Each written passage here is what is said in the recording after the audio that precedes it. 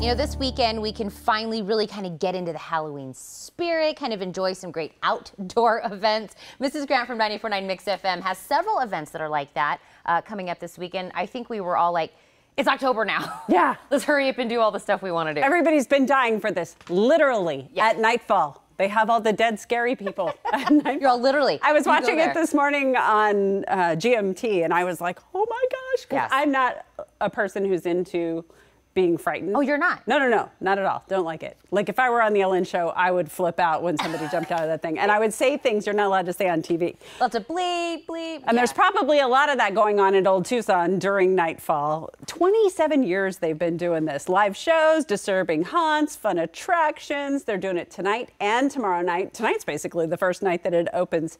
Tickets are $28 for adults. Kids who are 9 to 11 years old, they're $21. And if you're 8 and under, well, you get scared for free at Old Tucson. For during free. Nightfall. Woo!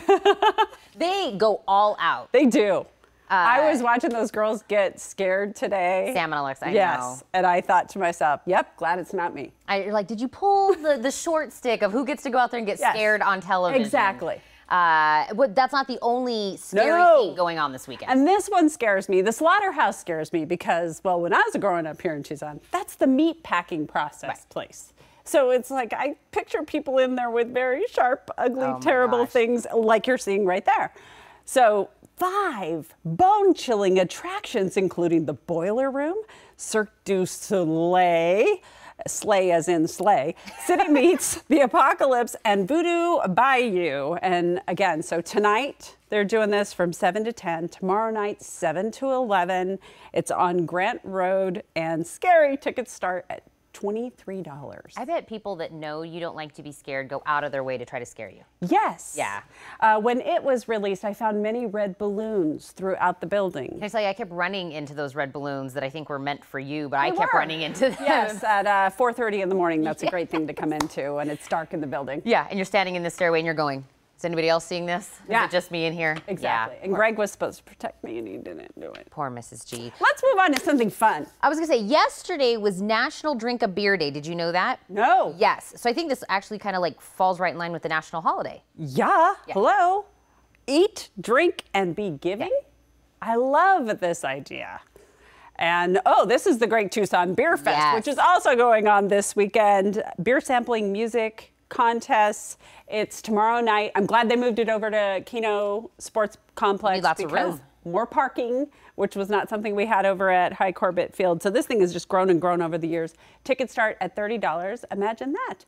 You should be 21 years old in order to enjoy this. And if you're not like a big beer drinker, still go to this because you will find a beer that you actually end up liking by trying all of these. Because I'm not a huge beer drinker, but I go to the fest. I always find the one that I love. That's how I learned to like wine. At the beer fest? No, at a wine festival. I was like, at the beer fest? How did you do that? Same thing, beer festival works the same way. And we have 2 events that are actually kind of correlated, but they're on 2 separate days. Yeah, I was really excited to find out today that it's the 40th annual Pride. The parade is tonight, so it takes place on 4th Avenue between 2nd and 9th, and then basically right in front of Sky Bar as the parade ends, you've got the big after party that's going on. And then it continues for the weekend. We've got Pride in the Desert. The Pride Festival for the LGBT community includes music, food, drinks, kids' activities, and vendors, and they do that at Reed Park tomorrow. So that's noon to 9 tomorrow. Tickets are $5, and of course they're going to benefit TucsonPride.org. But I think that is so cool. It's been going on for 40 years. I know, and they're so happy to be back at Reed Park. They're really happy for that change. Let's hit one more, an insect festival. I didn't know this was a thing. It is a thing.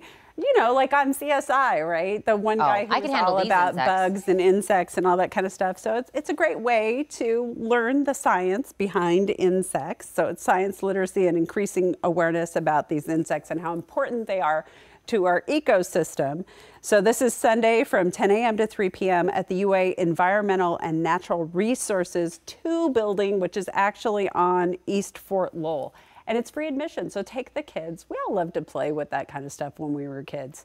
It's too bad we outgrew it. when we get older. I was gonna say, maybe me not so much, but the kids think that's totally cool. Oh yeah. Oh yeah, they will play in the dirt do and all that. You know, it's when they bring it to you and they're showing it to you and they're like, what is this? And it's like, I don't even think you're supposed to be touching that. Get out of there. And then you find out it's okay. And then it's at the festival. And this is how you know it's okay. They're gonna teach you all about that. Exactly. That's why we have you here to tell us about wonderful things. You guys, also during the week, don't forget you can listen to 94.9 Mix FM every weekday morning. Catch Greg and Mrs. Grant on the Morning Mix. Learn more about it at mixfm.com. And as always, we'd be glad to mention your event next Friday. Just send us a message to our Facebook page with all of those details.